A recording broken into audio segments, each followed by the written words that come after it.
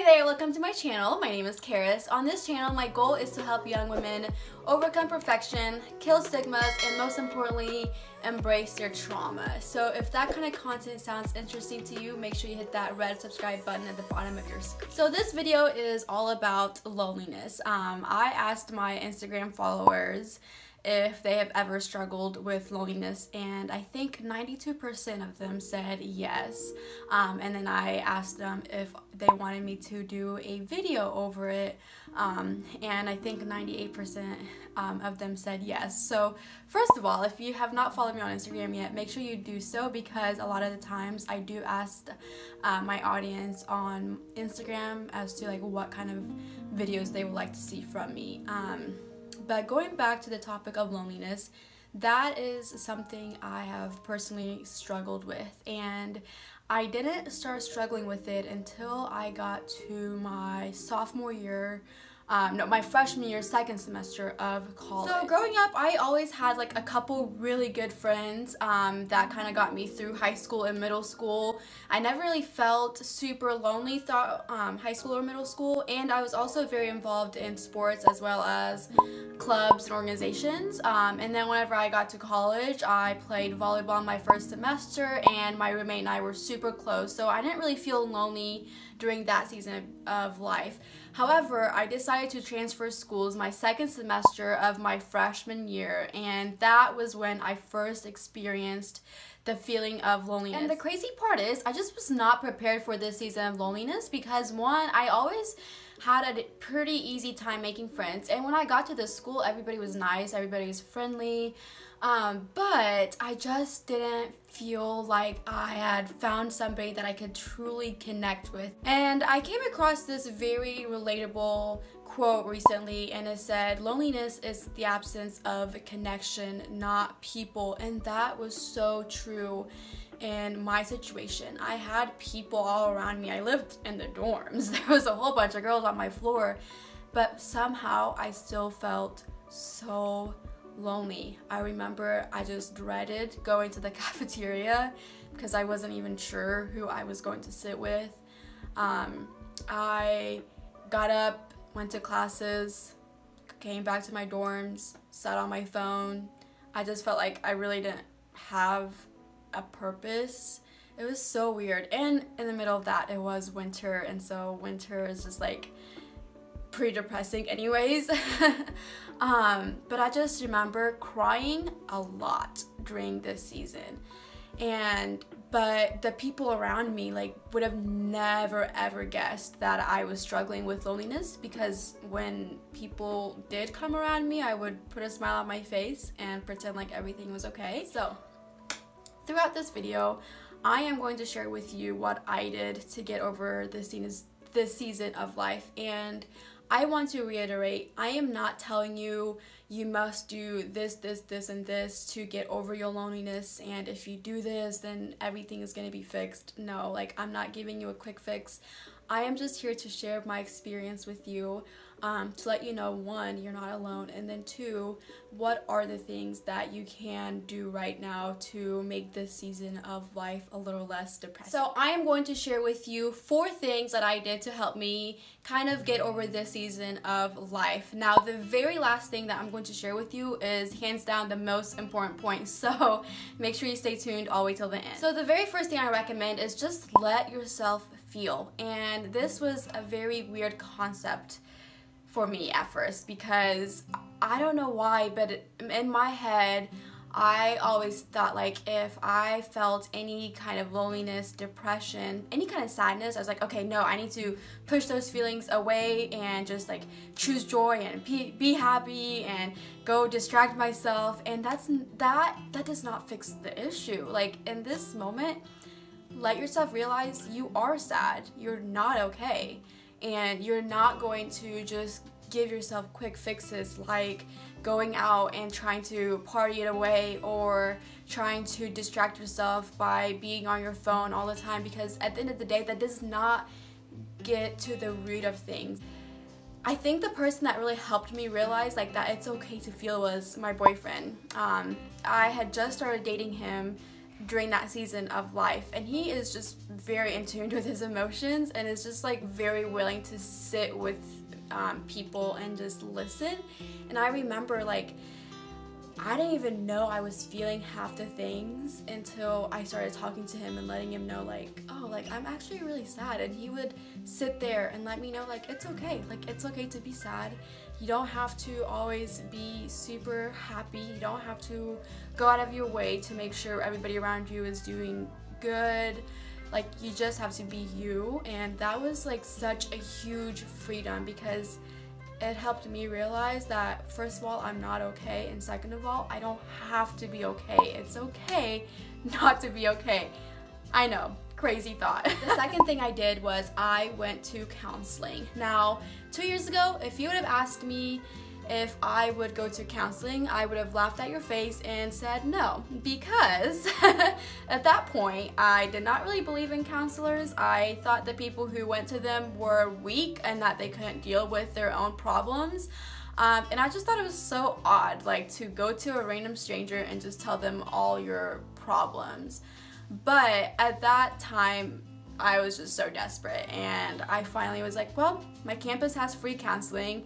I really am not doing good, so I guess I may as well check them out. And I am so glad I did, because through that counseling, I was able to understand why I was feeling the way I was feeling, and how to cope with those feelings.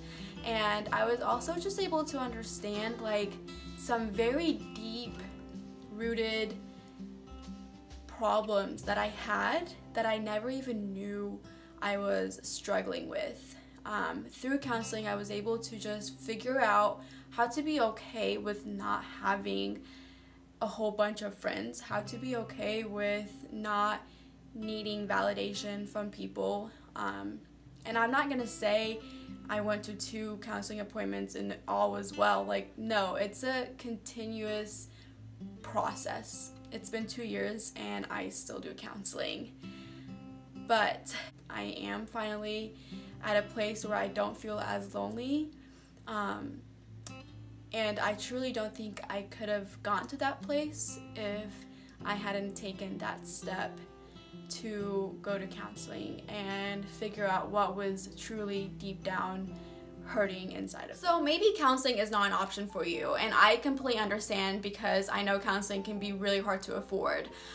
So in this part of the video, I just want to talk about just a few practical things that you can do that you might find helpful. And the first thing is I reached out to old friends and family. So I remember I would call my high school friend and mainly my college friend from my previous college, and for those moments I was on the phone with them, I just felt like I had a community once again, and it just felt good to be able to talk to somebody that I was truly connecting with. And then I would call my mom like once a week, and that was always nice just to talk to her, because even though I felt like I didn't really have anybody around me at the moment that truly understood me, I knew that deep down like I at least have my mom, and that was always a good feeling. Another thing I recommend is just try to reach out to people around you. I know when you're in college especially, it feels like everybody is doing good except for you, and I quickly realized that actually was not true, because one of my best friends I have now,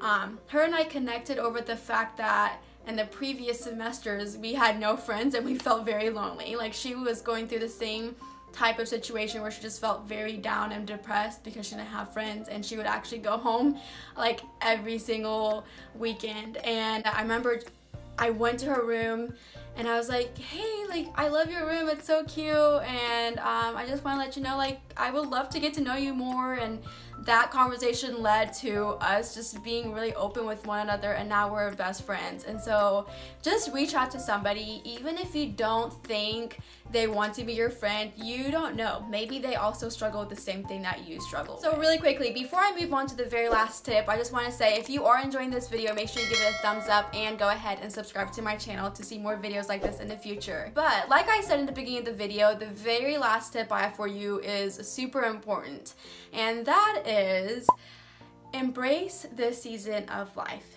And I know that is the very last thing we want to do, because who wants to just sit around and be like, oh, I'm so thankful I'm lonely? Like, no, nobody wants to do that. However, when I look back to that time of my life, I have realized like I learned a lot through that period. And because I went through that season of life, I have so much more compassion for others who feel lonely.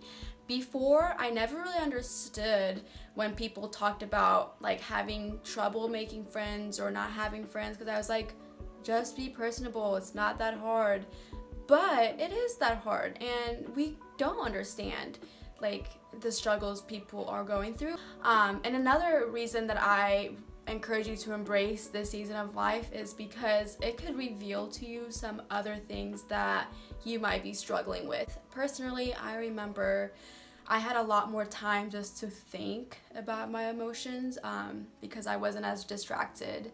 And a lot of the trauma that I endured as a young girl just kind of started coming to the forefront of my brain. And before, when stuff like that would happen, I would just be like, oh, I'm just gonna go hang out with people so I don't have to think about it. But during this season of life, I remember thinking a lot about my trauma when I was in Ethiopia. If you don't know, I am adopted from Ethiopia, and I went through a lot of childhood trauma that I didn't realize was really affecting me until I went through that season of loneliness where I actually sat down and thought about it. And as I went through counseling, I realized it wasn't that I was struggling just because I didn't have friends. It was more so I was struggling because I was trying to work through the deep-rooted traumas that was in me. And if I hadn't gone through that season of life, I don't think I would have ever made time to deal with that part of my story. So I know it's hard right now, and I know it's not fun to have absolutely nobody around you or to feel like nobody cares, but you are going to become a better person because of this. You're going to be so much more understanding of others' pains, going to be a lot more compassionate, and you're going to get out of this season of life stronger than what you were before this season of life. So yeah, that is it. I don't know if these tips are helpful. I hope they are.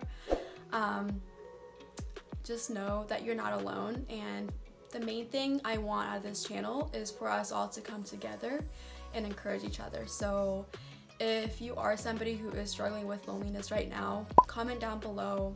Let me know, let us know what it is you're struggling with. And I would love to just encourage you through the comments, or you can even message me on Instagram. I will have my Instagram linked down below, and I will be somebody you can talk to. So yeah, that is it for today. If you enjoyed this video, make sure you give it a big thumbs up and subscribe to my channel. Follow me on Instagram and TikTok if you want. And until next time, bye!